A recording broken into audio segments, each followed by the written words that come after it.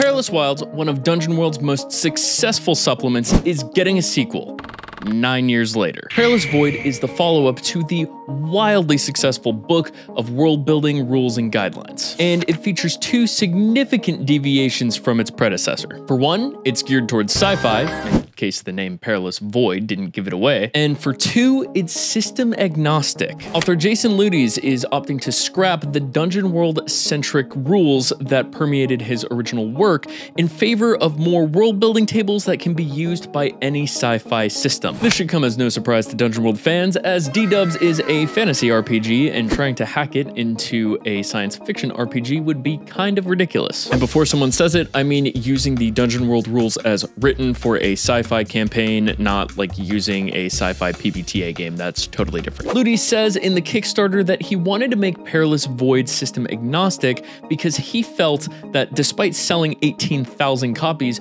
most DMs that use Perilous Wilds used it for its world-building tables rather than its optional Dungeon World rules. According to the Kickstarter, Perilous Void will provide DMs content generation tools to cover everything from the galactic level down to the personalities of individual NPCs. The tables provided rely entirely on D10 and D100 rolls. Ludes' previous work includes Perilous Wilds, of course, but also includes Freebooters on the Frontier, one of Dungeon World's successor hacks, Funnel World, which adapts Dungeon Crawl Classics' zero-level funnel concept into Dungeon World, which I'm a huge fan of. I think that is a very cool concept. Book of Beasts, which serves as a sort of monster manual for Dungeon World, in case the name didn't give it away, and Stonetop, an absurdly cool sounding RPG about heroes defending their home village, and like the village grows as the game progresses. It looks really cool. It would require a whole separate video. Moral of the story is, the man's got experience writing PBTA supplements. The Perilous Void Kickstarter just concluded, like the day that I'm filming this.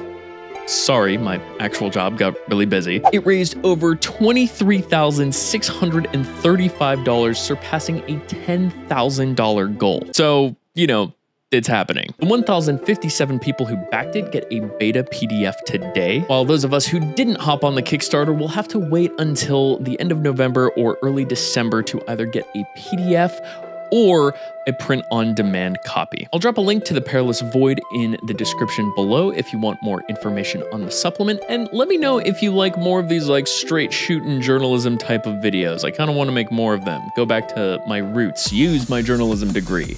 In the meantime, click right here to see whatever video of mine that YouTube wants you to watch, and thank you so much for watching!